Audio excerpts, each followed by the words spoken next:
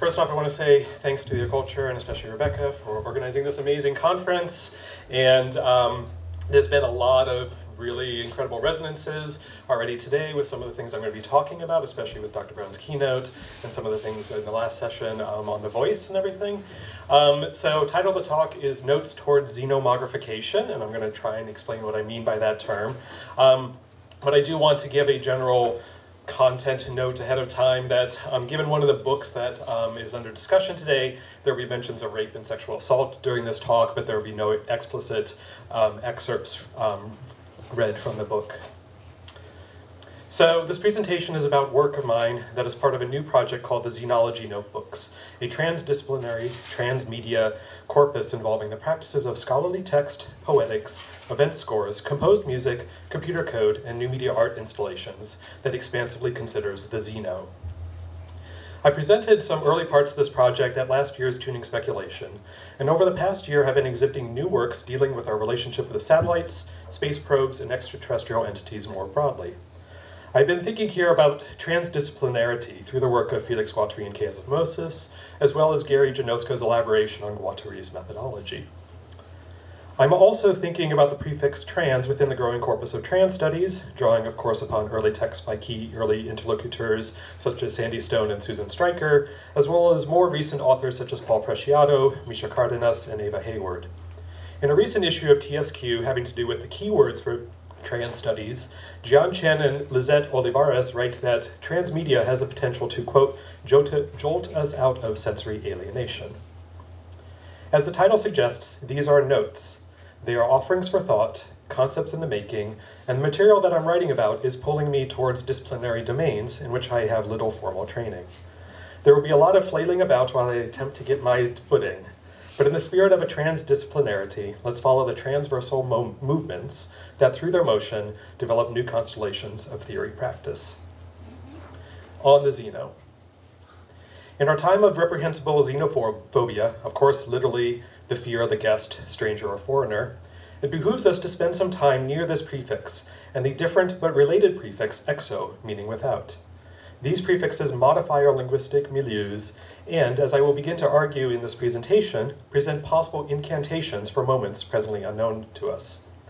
Xenology, according to the Oxford English Dictionary, is the, quote, scientific study of extraterrestrial phenomena, especially xenobiology. The OED definition references the science fiction writing of Robert Heinlein, as well as an intriguing 1983 letter to the editor of the Nature Journal by Robert A. Freitas Jr., who would go on to become famous for his work in nanomedicine. Freitas notes that the, quote, fields of extraterrestrial life, extrasolar planets, origin of life, theoretical biology, interstellar travel and communication, extraterrestrial intelligence and civilization, and SETI have no generally accepted collective nomenclature, end quote. He notes the general unsuitability of various possible formulations, finally ending on exology or xenology. The xeno prefix, of course, implies strangeness, foreignness, and emphasize the, quote, unfamiliar or foreign regardless of physical location, end quote. Xenology it is. While neither xenology nor exology has necessarily caught on, it feels right to reactivate the term, not only in Freitas' sense, but also in an expanded one that takes on both the study of how people or entities are made strange, as a means of dismissing them or removing them from the concern of the human, as well as studying and fabricating the techniques for how we can make ourselves strange in order to counter forms of alienation.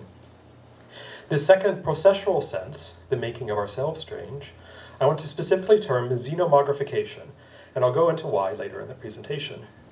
Eva Hayward recently coined the combinatoric tongue-tying word transxenoestrogenesis to describe the complicated practices of estrogen-based hormone replacement therapy, and described it as a, quote, purposely unmetabolizable term, which I think is a gorgeous turn of phrase. I feel as if xenomogrification feels somewhat analogous, yet for me, the vibrations tumble pleasantly out of the mouth, even as the neologism itself conjures the gross and vulgar, unauspicious conjoining.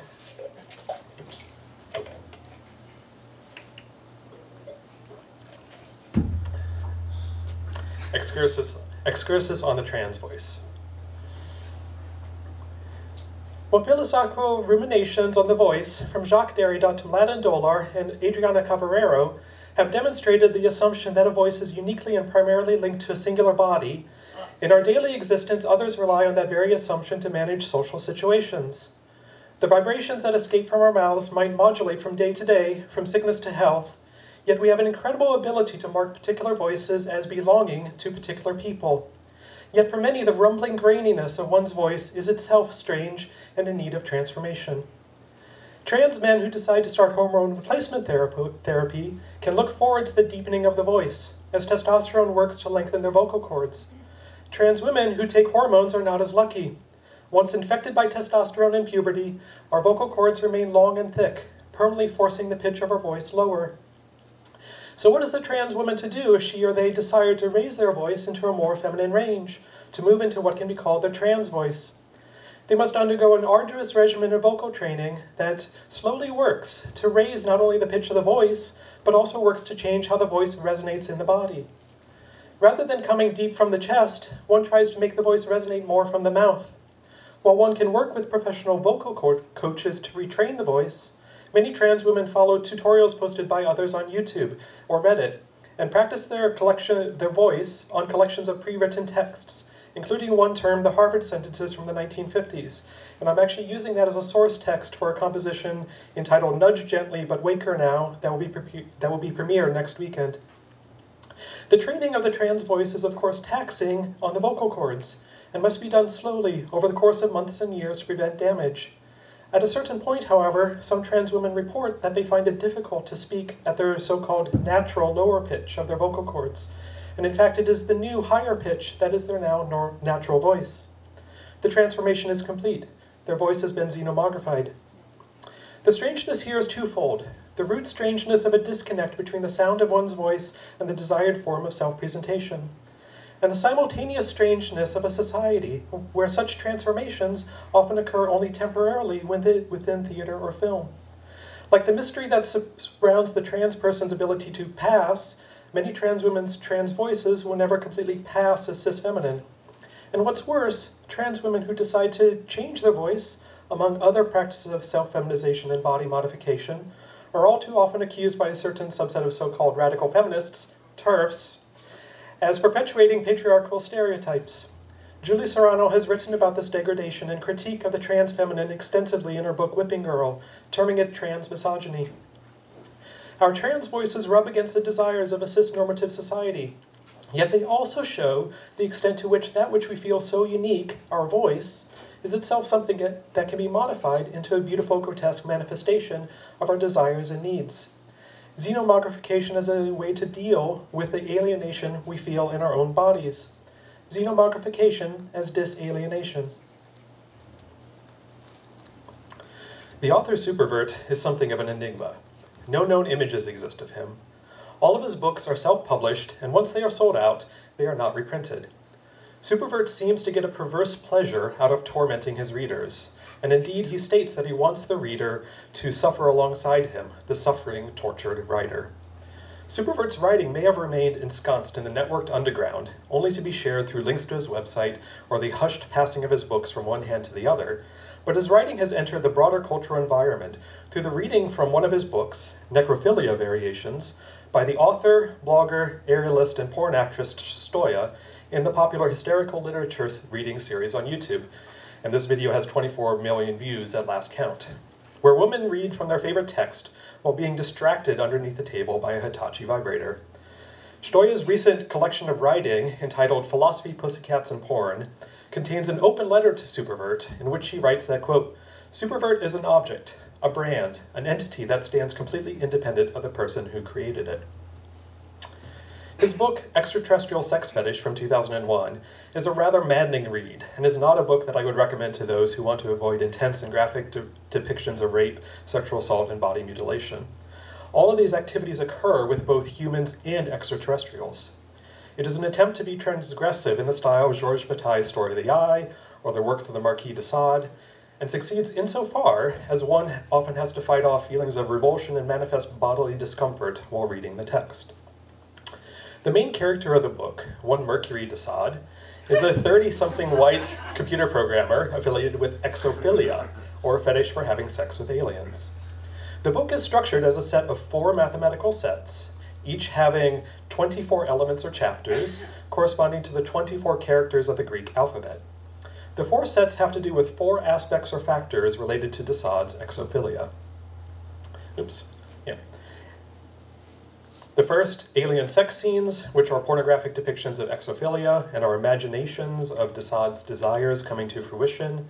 Methods of deterrestrialization, which are depictions of de Sade's frustrated attempts to forcibly alienate kidnapped teenage girls, or what he calls nymphas, and one in particular he calls Charlotte. Lessons in exophilosophy, which are cogent analyses of the concept of the extraterrestrial through 2,000 years of Western philosophy. And digressions and tangents, which are exactly as the set name suggests. Supervert, in his role as the author of the text, suggests that one can read across the sets and recombine them at will. For example, if one were just interested in reading a sadistic pornographic novel, one could read only the alien sex scenes and/or the methods of deterrestrialization and skip the philosophical ruminations altogether. Supervert suggests that to read like a computer is ideal. I was originally drawn to the book because of its preposterous premise, a book about a sexual fetish for aliens representing a desire for something that, as far as we know, is an impossibility. And given the impossibility of satisfying this fetish, it seemed clear that the text would devolve into deeper bowels of depravity. I felt as if this journey might be worth it to explore a topic that is certainly an oft unstated element of many UFO abduction narratives, and thus might provide some unique imaginings of gender and sexuality beyond the terrestrial. To be fair, the sections in the set, Lessons in Exophilosophy, read incredibly well. Few authors provide such a concise pathway through the ways in which extraterrestrials have been considered in Western philosophy. Reading this set and skipping the others is worth the price of admission alone.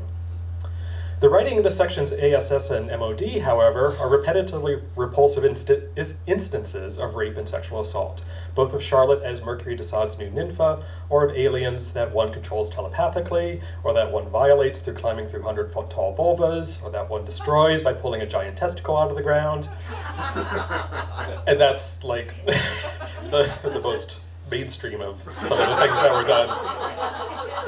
In almost all cases, Mercury de Sade's imaginative couplings end in climax and the cum shot, the most tired form of pornography.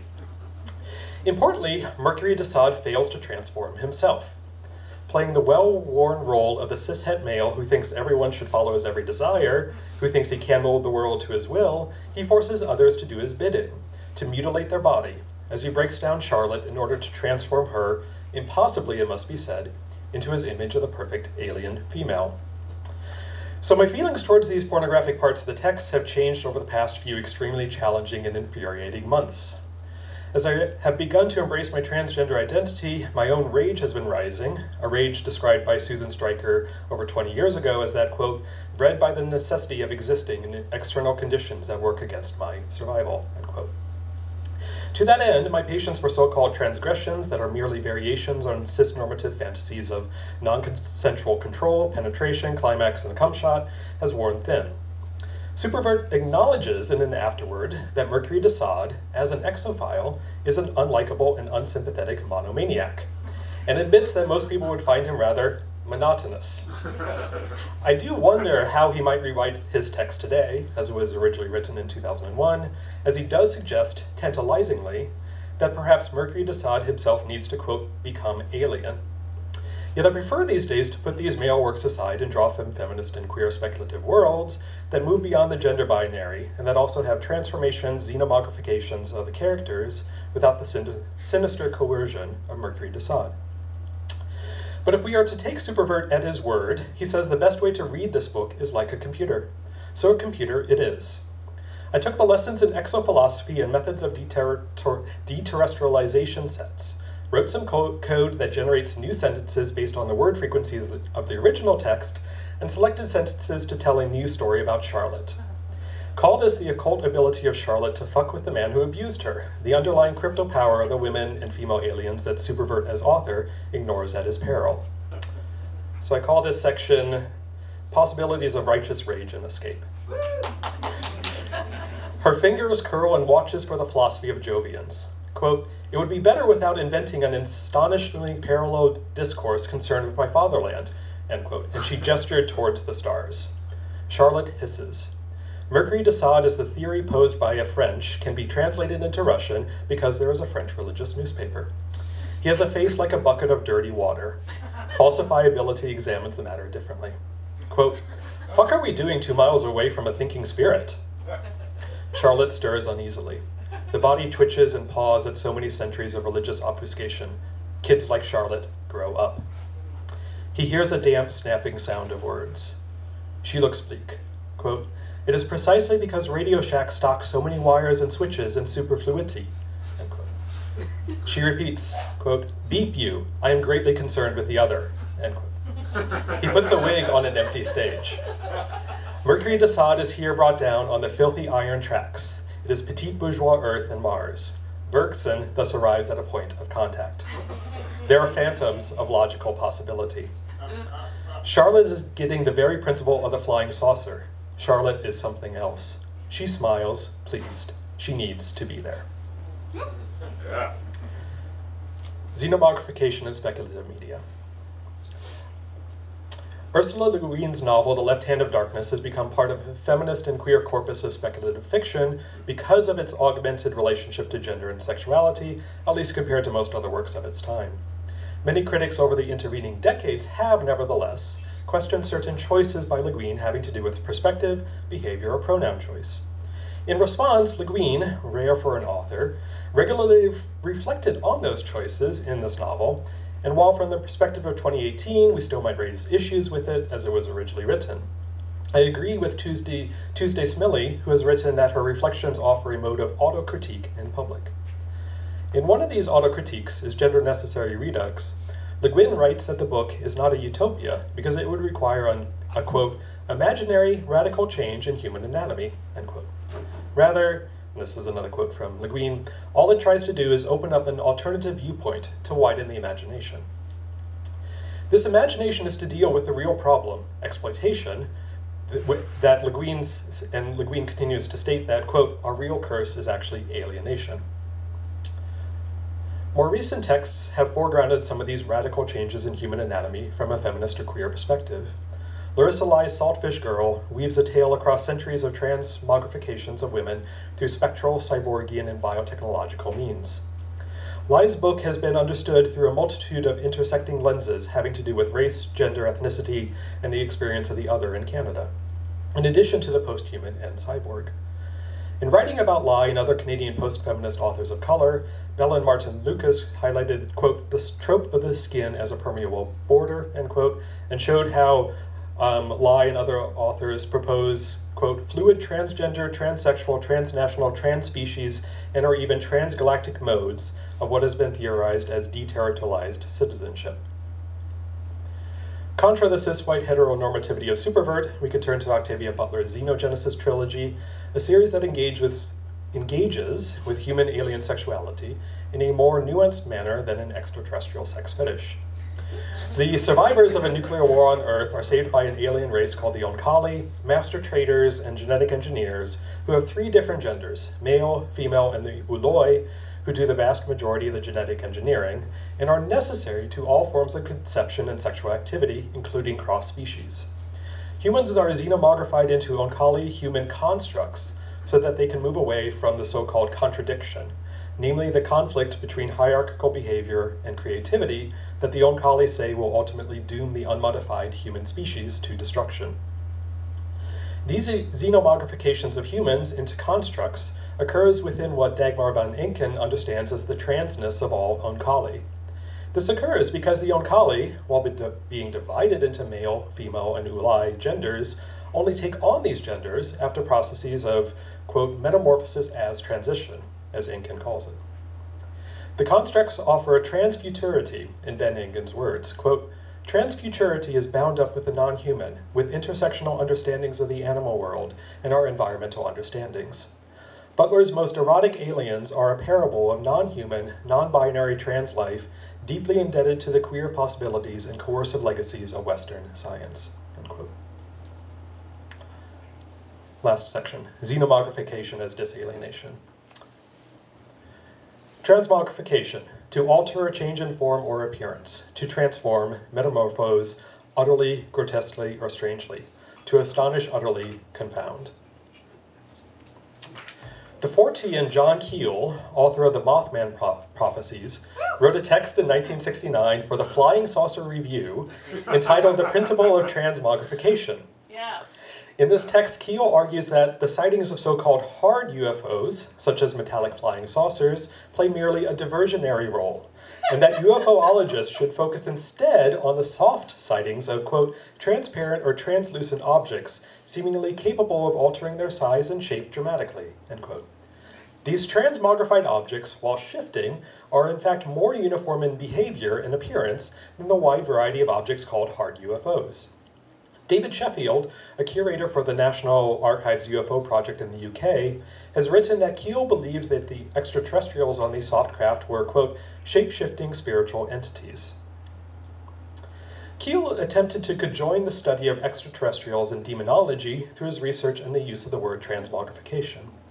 We can also think of that word in a different sense. In a recent text entitled Transmogrification, Unbecoming Others, about body modification practices, including those undertaken by trans people, Nikki Sullivan wrote that, quote, we ask ourselves whether, in one sense at least, all of these forms of embodiment could be said to constitute and be constituted by transmogrification. That is, a process of unbecoming, strange, and or grotesque of unbecoming. I want to work from these definitions to offer up a different notion through the transformation of transmogrification into xenomogrification, and ask us to begin to think about xenomogrification as disalienation. I'm thinking here of the term disalienation in the Marxist sense, in the sense Frantz Fanon was thinking of it in Black Skin, White Masks, in the way Kodo Eshun writes that, quote, the condition of alienation is a psychosocial inevitability that all Afro-diasporic art uses to its own advantage by creating contexts that encourage a process of disalienation, end quote. In analyzing Ursula Le Guin's novel, The Dispossessed, Tim Libretti writes that Le Guin imagines the possibility of a, quote, culture that fosters the impulse to mutual aid, that will most effectively optimize and connect people with, that is, disalienate them from, their creative human natures. Importantly, Libretti notes that for both Marx and Le Guin, work in a society of disalienated existence is, quote, the means by which the primary erotic desire of creativity, which is not limited to genital sexuality, is satisfied. That is, work is a satisfying expression of the fundamental human erotic desire and of the primary and definitive drive of human nature, end quote. And so this is where I depart from Laboria Kubanik's call for a politics of alienation in the Xenofeminist Manifesto. I want to stress instead the importance of grabbing onto disalienation as a means to recapture and redirect the narrative. Our societies are alienated enough as it is, given the xenophobia that is infecting societies the world over. But by calling for disalienation, I do not wish to imply that there is some endpoint named unalienated existence, of course. No. Rather, I see disalienation as a process, an attractor that guides and pulls at me and you without entirely determining my path. Disalienation does not mean primitivism or return to an impossible Edenic state, far from it. In fact, as I've hopefully began to show today, processes of xenomogrification are necessary, vital, life-affirming technological practices that allow people to move away from an alienated existence. Yet I want to acknowledge a few things. In a lecture from 1996, Sadie Plant said that, quote, people don't really want to become deterritorialized flows of matter. She has a point. For all of the aestheticization of Artodian bodies without organs, and I'm guilty of that for sure, I contend that many of us would prefer to hold some structure to our matter. We will fight to hold structure in a world that often denies our existence. And no, xenomogrification does not imply that we become deterritorialized flows of matter. But perhaps supervert has use after all. Mercury de Sade terms his transformation of Charlotte as a process of deterrestrialization, and I think that neologism has some use as an attractor of itself, divorced of course from the problematic context of the novel. In order to both live on our changing planet, as well as exist amongst the vastness of space, we will likely require radical modifications of our bodies that move away from what we currently know as the terrestrial towards the extraterrestrial. And it should go without saying that the possibility of these modifications absolutely must be evenly distributed. But I also want to note that xenomogrification is not guaranteed to be pain-free. In fact, it's likely to be extremely painful, Tears will be shed. Friends and family may shun you. You may question your own choices at times. And perhaps this is also in part what Sadie Plant was trying to get at, and what drives so much hatred these days: fear. These sorts of xenomogrifications are challenging. Challenging not only to the boundaries dearly held by conservative forces, but challenging also to those on the fence about whether the transformations are worth it. Let me say from my perspective that they are. But to dismiss the fear impulse is to ignore the need to have some sort of stable point to grab onto, as we are all pulled towards the attractors of xenomogrification. We can make it, though, through mutual aid, and as we are flung towards a new attractor that is beyond our perception, we know that our singular trajectories are nevertheless shared in solidarity. Thank you. Oh, thank you.